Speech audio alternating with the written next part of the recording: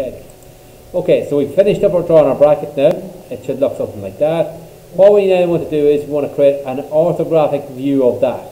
We want to create an elevation, a plan, and an end view of that. So I'm going to go to File, and I'm going to go down to New, and I'm going to select Drawing. So I would always select the part previous, now I'm selecting Drawing. I'm going to click on the green tick, or the OK button.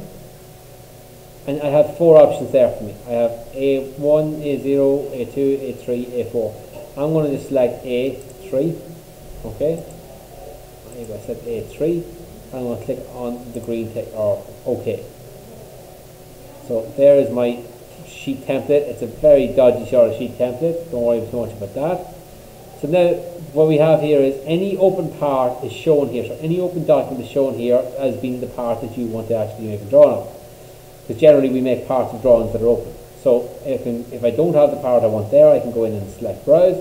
The part I'm looking for is here, it's called Bracket, and I'm going to go up here to the next step. So the next step is up here. This is a little wizard that lets me go through different things. So it's going to ask me, what do I want to do? I can have a default configuration, I can select bodies I want to do, I can create multiple views, okay, or I can do a lot of different things. So I'm just going to basically pick multiple views to create multiple views, okay. And I'm going to come down here and I want to have front view. So I want to have a front view. Okay. So I'm going to click on green tick. Like that. So that's going to be front view and my plan view. Okay. So I can move that over here. Move that down. Okay. So the problem here is that this is coming in American. So it's in third angle as opposed to first angle. Okay. So what I can do is I can just simply left click on the first drawing type, and I can be able to scroll down here and change. I can't. That's okay. Okay. So I'm just going to delete that view. I don't really want that view. Delete. Yes, I want that. So I'm going to click on this view. I'm going to make it a bit bigger. I'm going to create it to maybe be, instead of the scale, not use the sheet size. I'm going to use custom scale. I'm going to make it 1:1.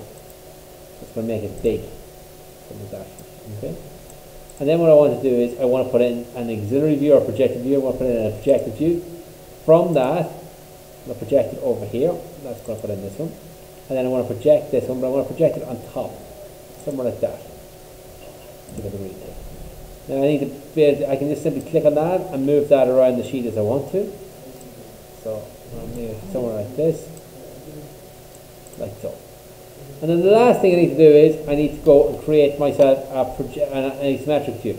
Okay, so I'm going to put in a model view. Okay, I'm going to click on next, and it's going to be trimetric.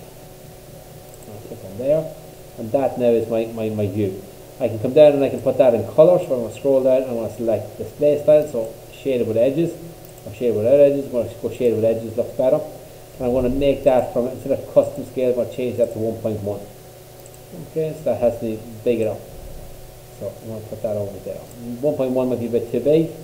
So let's go down and change that to use custom scale, use user defined. And instead of 1 is to 1.1, maybe 1 is to 0.75. Sorry, it's the wrong way around. 0.75 is to 1. Whoa, that is wrong. That's 75, not 0.75. There we go. Okay, so something like that. The last thing I need to do now is put dimensions on it. So I need to go to annotations, and I'm going to click on model items, and I'm going to select the entire model, and I'm going to click on the green tick. And it'll put in every dimension that I need. I don't need all the dimensions, I just need some of them, so I can actually just go around, select the ones that I want, select the ones that I don't want. So sometimes it's just a wizard, it brings in all the dimensions for us. So for example, this dimension here starts over here, which I really want it to start somewhere around here. So there's just a bit of pulling around to make sure that it's like in the right spot, in the right space, and so on, and bringing it around. Okay, so it's just a case of pulling it around till it's the right way around, and deleting any ones that I don't want. So any of the ones that I think are just a bit too duplicated or look a bit dodgy or something like that, I can bring them around and delete. Is that okay? So just a case of doing that. That's the steps involved, start to finish. What you want to do then is you want to go then, when you're finished doing your dimensions, you go File, you click on Save As. We save it as a drawing file, so bracket drawing. We click on Save. And then we say File, Save As, and we save it as a PDF. So we save it as a PDF and save.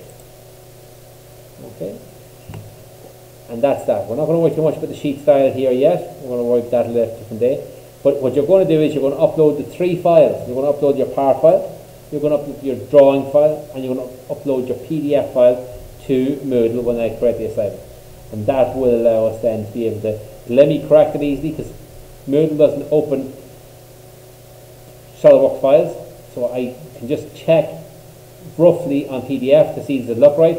If it looks right, you get the marks. If it doesn't look right, I can go in and inspect and look at the drawing itself and make a better judgment on what the grade should be.